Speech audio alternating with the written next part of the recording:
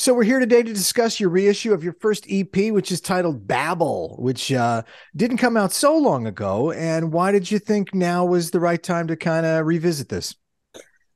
Man, well, Babble, the thing about Babble is I self-released that. And I went, originally I was gonna release it through a European label and that fell apart. So I was like, me and my writing partner at the time, we were like, well, let's just put it out ourselves.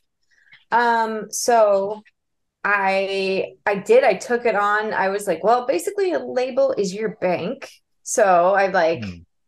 took every penny I could find, every penny I had, and like invested it into releasing Babel. I pressed it, put it out myself, and it was a lot harder Right. than I could have ever imagined. And it kind of just like didn't go anywhere. It just didn't have the train behind it to really give it the push. I just didn't know enough. And so it kind of just like my fans that have really stuck with me, they got a hold of it and they've like known about it, but it never really got the chance to really have a proper release. Right. So when I started working with Karma Chief, and after, one of the conversations from the beginning was like, I would love to give Babel an official release. And Karma Chief is that train, does have that train to really push it. The machine. So yeah, they're so good. I love working with them.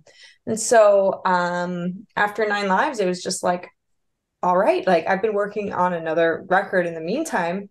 And it was just kind of like a no-brainer, like let's do it. Let's give Babel its official like chance to make some new friends. Right. Let's give it its shot. And of course, this time around, you've added a few new tunes. You've got three new songs. And where did they come from? Were they around during the original release, or are they newer tracks? There's three of them, and they are probably more on the newer side. They're in that time after Babel, before Nine Lives.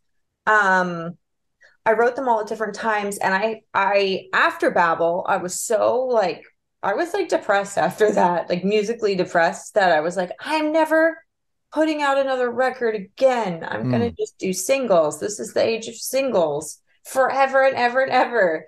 So those I had kind of like just put out digitally, and they even more than Babel did not go, like nobody even knows. And so, Hmm. but they were all my favorite. Like I love each of those songs, and especially like Ride On is a really, really intimate, special song to me because I wrote it after my brother passed away, Right. kind of moved through that. And so that is pressed to vinyl and like coming out, people are going to hear that. I feel like in the way that I wrote that for my brother to live on for me, Right. that song gets to live on even more. And like other people can now use that song to get through what they got to get through because I mean, grief is a major part of life. It's something we all have to deal with. We can't. So to be able to like for that song, that song is a tool for me of just feeling the feelings. And I understand the importance of music in that it helps us to move through things and to accept feelings and accept like every feeling is so important to the life experience. Right. Well, I'm glad you bring that song up because I I was attracted to that song. I read, the story behind it a little bit, and it got me thinking. I'm a songwriter too, and I know sometimes songs are, time capsules for the writer. Sometimes in ways more than even a photograph. And when you're a songwriter, and there aren't that, how many songwriters are there in the world, right? You write a song, and you can look back on it, and really remember where you were at that time and what was going on, and have a very clear picture of yourself. And of course, this song was dedicated to your late brother. Does that, you know, and you said it's sort of a tool, and you want other people to experience this, but did you think about those things? Do you think about that now with that song, having such a close memory with it? Yeah, I mean, I really like when my brother passed away in 2012, like the end of 2012, right before, right, very, very unexpectedly. And I put my whole life on pause to go home to Florida and just was like, family first. I need to go be with my mom and dad. I need to go be with my little brother.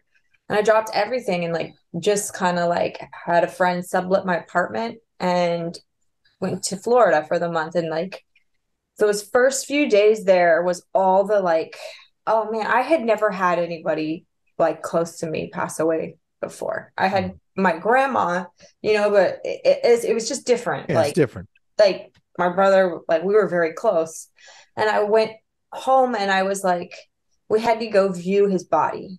And I remember just being like, what? I'm gonna go like see my brother like in his shell. Like, and I was like, Right. well, I'm gonna write. I'm gonna write. And right then, like I started the song that day, the day before we went to the funeral home. And I worked from that day and the entire rest of that month in Florida because there were so many emotions that month. I mean, continuous, but I wrote that song over the full month. I didn't try to write it in one night, but what I Mm. did was every single night after everyone went to bed, I'd go down into my parents' living room and my dad's a guitarist. So I would grab one of his guitars and I had a notebook. And every night I worked on one line from the song Mm. because it changed every night, like what I was feeling. And I just was like, he was so fresh in my mind. I had just seen him like a month before, he like touched my head and said he loved me. It was like a just random, like I saw him, I was in town for a show and I was just like, man, I'm gonna forget. Like I don't want to forget this. I don't want to Right. forget this closeness. So every night it was like just finding like I didn't like it was finding not only the right words, but the right chords. Because your chords and your words, like your chords are just as important, the notes that you pick. Like, and I wanted the notes to capture him as much as I wanted the lyrics to capture him and I wanted them to go together. So even, I originally put out a version, I put it up like within a month, I put out my demo version because I was felt so close to it and I wanted to share it. So I had put that up online first, which that's, hopefully I would really like to put that out again The on, demo. yeah, the demo, but then, when I approached Jeremy, who produced Babble and has produced like Banshee and Mockingbird, and when I brought the song to him for the version that's on this record now, I said to him, because sometimes the producer wants to change a chord here and there or change a couple things. Producers Yeah. have their opinion. I said to Yeah. him, I said, Jeremy, you cannot change any chords. These chords are deliberate. Right. Nothing can change with this. And so nothing, like all those chords are the same chords and I had to be really like, I just said, like, he's as much in the chords as he is in the lyrics. And those chords and those lyrics and those melodies crisscross a certain way. Like they're the way that built that song for me. And so that's why I'm just so proud of the way it turned out. And that like I'm glad I stuck to my like gut for that because yeah, I tell everyone whenever I play it live, I play stripped down live a lot. And I say to people like, this is the hardest song I ever wrote. And Mm. I think it still reigns as like the most difficult song I ever wrote. But man, I'm glad I wrote it. Yeah, and it's funny. You're describing it reminds me of Burt Bacharach died a few weeks ago, and I was reading some interviews and just something with him, and he was talking about his process, and it's funny. It reminds me just of what you described, not necessarily maybe one line a night, but he was talking about, and you said a very deliberate process of this how people forget they hear these songs, and especially Burt Bacharach songs, which are just part of the American, well, the global wallpaper of music, where everybody's so familiar with these songs.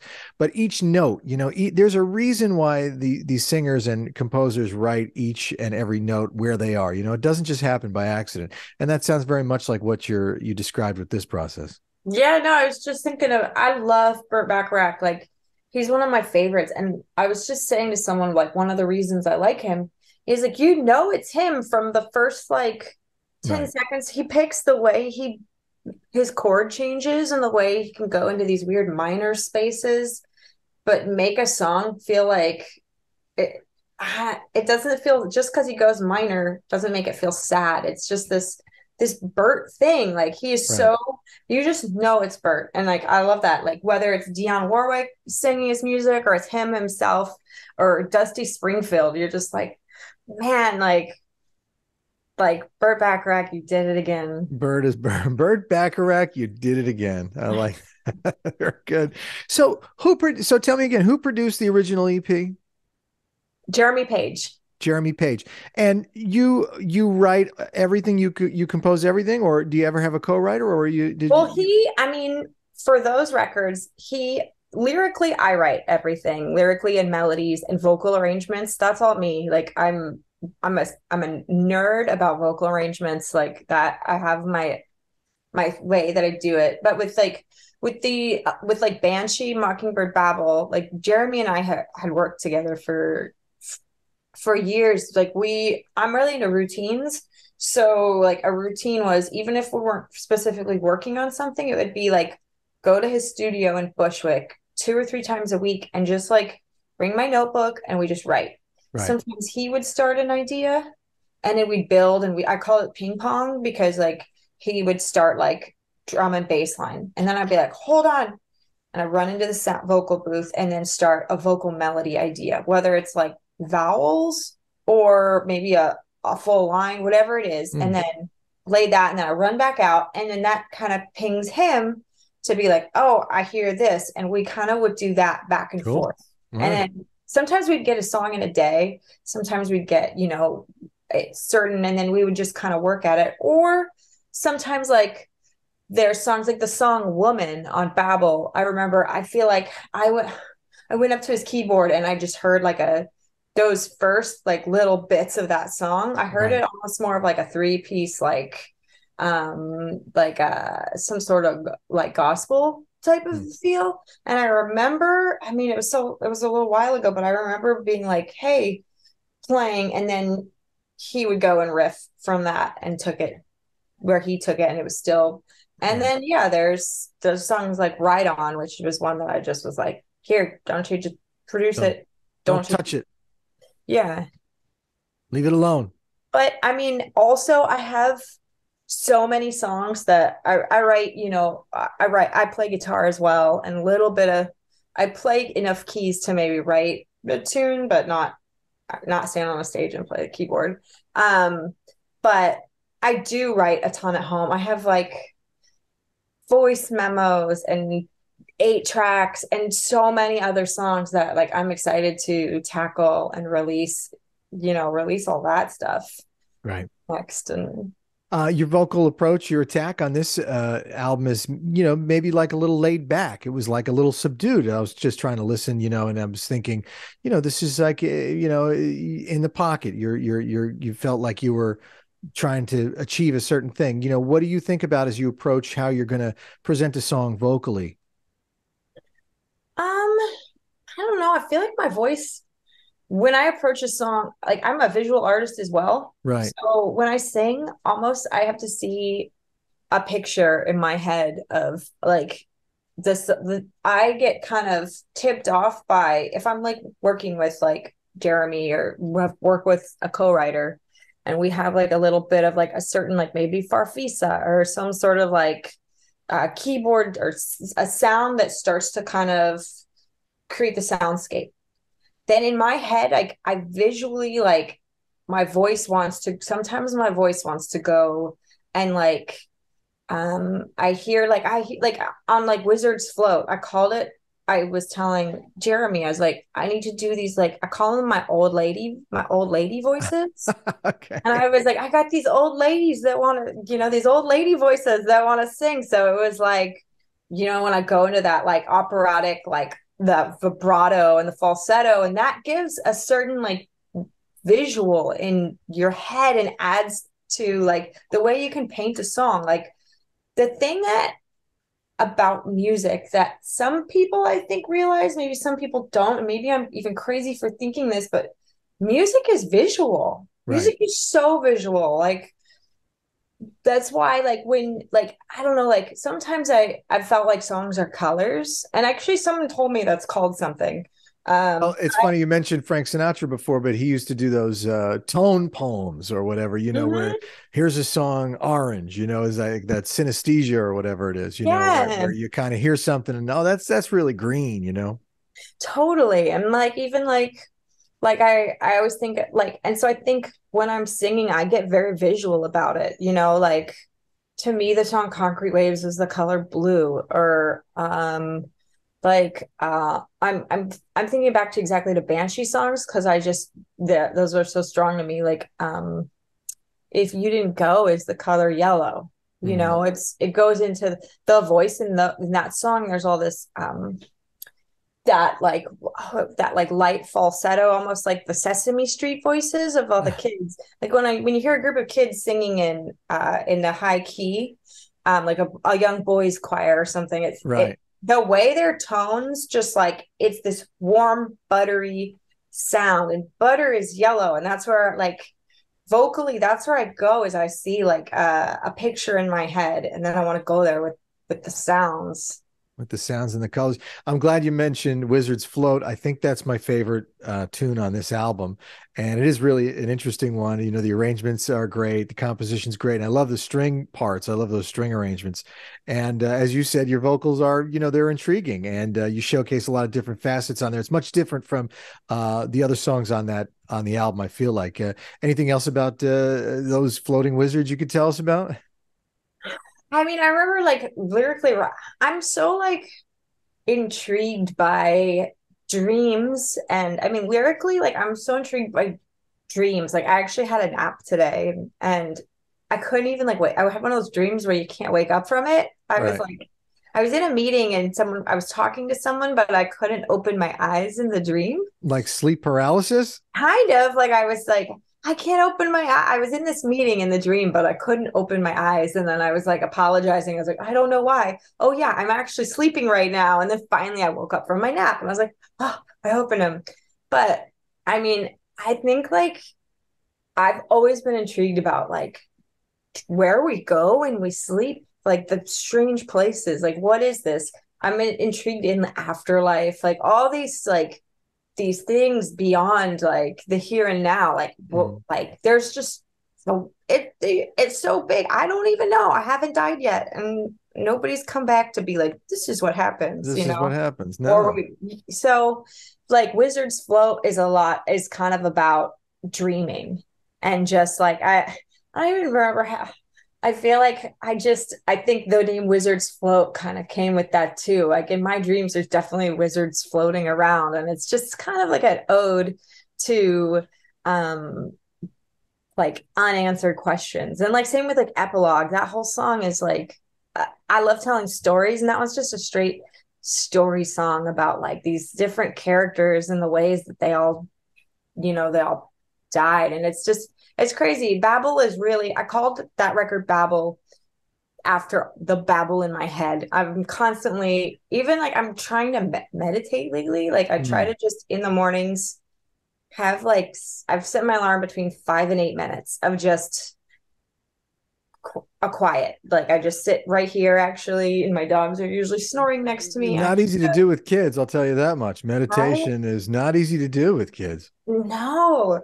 So like in the mornings I have like my 5 minutes, and at the time of Babble, I called it Babble because I just am a mile a minute thinking. Even when I try to meditate, I'm still like thinking about 10,000. I got to do this. And what does Right. this mean? And so Babble is just an ode to all my thoughts The and river of questions. thoughts running through your mind at any given time. Yeah, just stream of consciousness. That's it. You can see I'm a little bit of a record collector over here, Amazing. and They don't even look real. I learned I was very excited reading about your story, that the original EP that you had released, I guess there was a small vinyl run, and they were, hand. I guess that you kind of hand designed the covers on them, and I'm sure they're probably valuable right now. I didn't look them up, but tell us about what those original copies looked like in 2016 that you had. What were there, like 50 of them or something? To 100? I 50 don't of know. them. It took me a year to make them. It took me a year to make these covers. Wow. Um, Do you have I any? Do you have one now that I you don't still even have? have one. My parents have one. I hope they'll like maybe give it back to me. I don't even have one. I mean, I can show you I think I have the one without it because I made 300 total. This is Okay. what the record, but right in this corner right here, That's the original. this is the original, but without the collage. Okay. So what I would do, I had 300 of these, and I actually sold out of all of them now, even the 300. But of the 50, on this corner, I made this entire collaged apocalyptic world. Like I've been collaging for years, and I also do collage animation, and it's like another like it's just another branch off of me, and it like kind of goes in it's in step with my music. They ping pong each other. Sure. But I had done all these like little weird vintage apocalyptic worlds, and then Mm. I hid myself in all of them. They're tiny self portraits. So there was 50 different ones. It took me a year. My poor like husband, I usually wind up like dragging him into every project. He's an artist as well. So I was like, can you he's a tattooer, but I'm always like, hey, like, can you and he's way more of a perfectionist than me of keeping so he was like more of like, well, we need to shellac them, we need to protect them. So Right. we turned our whole like house. You could like we filled the floor with the records when I was done with them, and his job would be to get the polyurethane or the coat to like Okay. after I built out the collages and we would seal them all because I want these collages to last for someone forever. Yeah. Right. The apartment was like a giant toxic mess, like so many fumes, but they turned out like beautiful. Like you can go on my website and see them all. If you go into, there's a link that says the 50. You can see them all because I listed them there. I sold out within like Oh, I think a day. But you can see all the and also in the Babble, the new vinyl, all those little collages inside. That's like 30 of them. And then okay. people who did the pre-order got a lyric sheet. And on the opposite side of the lyric sheet is a letter that I wrote, and then you can see all 50 collages. Oh, It's kind of almost like a Where's Waldo because you can see every single one of the collages, and we uploaded them digitally. But yeah, 50 people have that record, and like my dream was always to like have like kind of like Willy Wonka have like a go have like so someone who like I treasure my fans and people who've like stuck with me since day one. So I right. always want to like make them feel as special as they make me feel. Right. So I hope that one day those records will be worth something because I wanted it to be like a special gift to just, you know. So Well, hopefully no one that purchased one will ever get rid of it, but I will be on the lookout in my travels. And if I find one, I'm gonna snatch it up quickly. I know there's one in St. Petersburg, Florida. Oh, that's the parents. Yeah. Yeah. I love your aesthetic, you know, I love your style. No one can mistake seeing you when they're seeing you, and you've got a real trademarked style happening. And do you see yourself as a bit of a street style influencer? You know, you know, how could I improve my own personal brand of style? You know, what do you how do you put your look together? I just feel like it's kind of another extension of my creativity. I don't really wear things because everybody else, I've never been like into trends. I've always been like, well, what feels good to me? And like, I've actually, I have like an 8-year-old, and I always explain to her, like, you can express yourself through your fashion. Like you can be just as artistic in what you wear. Right. So I let her pick her own clothes and like her own outfits, unless it doesn't make sense with the weather.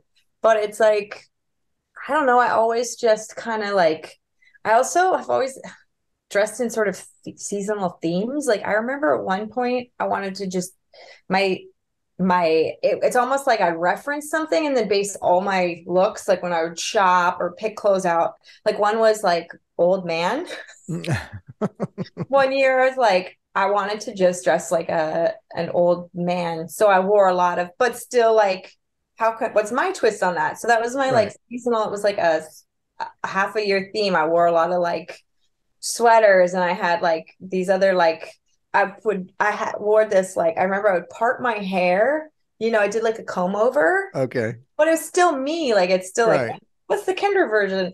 Because you can have, you know, just as much fun. And like, I think I've really finally settled into, um, I love Florida. I'm so inspired every time I go back there. And I'm like, man, I just want to be a grandma from Palm Beach, Right. you know? But I think the thing I always just say, like, do what makes you feel like you're expressing the inside of you. Like, Right. how can you express what's inside of you outwardly? You get to be your own walking canvas. So, Right. Well, I should have worn some glasses. I wear glasses too. I should have worn some glasses for this interview today, but I didn't. yeah, I'm so Next time. blind. Next time. Next time. Are those prescription? Yeah. They are. All right.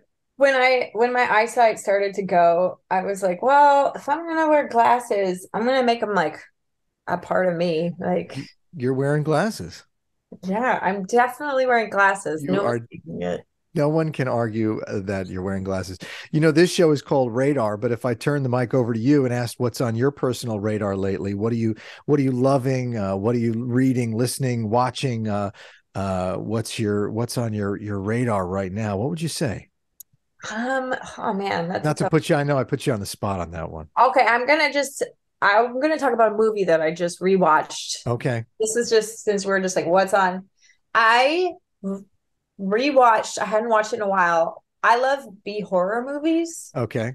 I rewatched Killer Clowns from Outer Space. Oh yeah, with the Dickies did the soundtrack.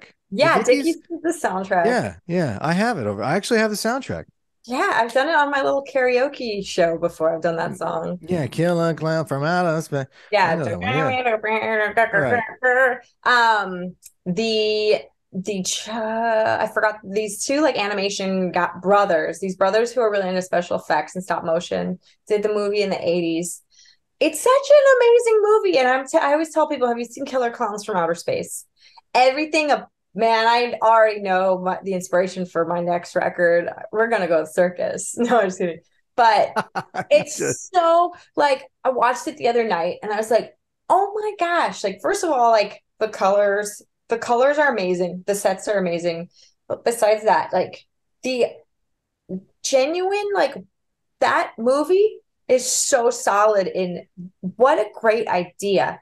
Mm, Killer clowns that come down from outer space and turn people into cotton candy right. and then drink the people. And then they're also killing the whole town by shooting them with popcorn that grows in the middle. Or like they like all the different ways that they get it. It's just like that's on my radar because I'm like, I get so inspired when just to be that creative that you go, I love when someone is, I'm sure they sat around, they're like, let's make a movie about like clowns and they're gonna like come down in a giant tent and like Right. someone was probably like, you can't, that's the dumbest, you can't do that, what? And they were like, yeah, it's one of those movies where they're like, yeah, watch me. And Right. it's like they really pulled it off and they did it amazing. And I'm just like, I'm putting that on my radar because it's a great example of like being a yes person and not a no person. And when people say no, like when people tell me no, you can't do that, I say, watch me, Watch it. Yeah. you know? All right. So next time you go to your local VHS cassette rental store, Yeah, because there's so pick many up of them. pick up Killer Clowns from Outer Space. Yeah. The only thing I remember about that movie is lighting. I can see, what's weird about that movie? Clowns in the dark. Like Mhm. clowns, I can see the face of a clown, but the lighting is so dark and it's kind of a weird, you know what I Yeah. mean? You're not used to seeing a Okay. clown in dark lighting. Yeah. No thanks. And if you are seeing clowns in dark lighting, what's going on? You're in sleep paralysis and you need to wake up. Yeah. So you're getting ready to embark on a big tour in the next few days with lots of European dates. And are you looking forward to this? I mean, do you like life on the road? Are you looking forward to this adventure? I am so excited. Europe, touring in Europe, they treat you like you're treated like royalty there. Right. Like they treat you so well. There's places to stay. When you do a tour here, it's so stressful, especially if you're kind of tour managing your own band or you've got to find the places to stay. It's like it's just a whole, but in Europe, they like most of the venues have apartments attached, at least in France, that's a big thing. Like there's usually like or people like are like, we have an extra, do you need a place to stay? Like it's just so much less stress. And I just love the like there's just a they're just very grateful for you coming over and bringing a show. Accommodating, appreciative. Yeah, and so I'm excited. I'm actually usually I'm like so stressed about like preparing for a tour, especially when it's a week out. Usually I've already have piles of clothes Mm. everywhere. I mean, it's kind of messy in here now, but not because of I just because I'm messy lately. But usually it's like mayhem because I'm like, I have so much stuff to do. And I haven't really stressed out that much about it. I had a great, I've been doing the things to keep the stress at bay. Like I had a really good call with Sebastian from Winston Brothers because they're going to be my backing band Oh, over there. okay. So they're going to open the set and then they'll be my band. But I had a great call with him the other day. I sent him my set list here. We went through all like, and just knowing like that everybody wants this to be a good show. So everybody's like doing the things to make it run smooth. Like I have a manager that's great and like it helps me to stay. I'm easy to be like this when I have a Right. lot going on, and he Right. kind of keeps me like, all right, today like we're gonna knock this and this out, and that's been really helpful. And I'm not so stressed actually, but probably ask me again in 3 days, and this Right. will be a different conversation. As it gets closer. Yeah, yeah, yeah. Well, where should people go to find out more about this reissue and just to find out about you and to find out about these tour dates or upcoming releases? Where should people go to find out more? I mean, a lot. I, my website, Kendra Morris Music. There's links for everything there. Also, Coal Mine. If you go to the Coal Mine Records site, you can directly order the vinyl there. Go to your local record shop. Like support small businesses. Support your local record shop. That is a system. If you go to a record shop, you buy a record there. You are helping a small business owner. You're Right. helping a musician directly, you're helping the indie record label, and it just I can't say enough. I tell people all they're like, should I get your record on Amazon? Can I go and get it? I'm like, you know what, look up the record store in your town, and Right. that's a great way to find new music. You go to your record store, they're going to be playing a record that maybe you're going to be into that too. You wind up walking out with three records. Like that's how you discover new stuff. So I always say go to your record store. It's carried in most, record stores. You can find me. I use Instagram a lot. And you might get lucky finding one of those first 50 releases of the original EP of Babble. But if you can't find that, run out to your record store and buy the brand new reissued version on Coal Mine. Yeah. Yeah. Well, I thank you so much for your time. Yeah. Thank you. It was really, really wonderful talking to you.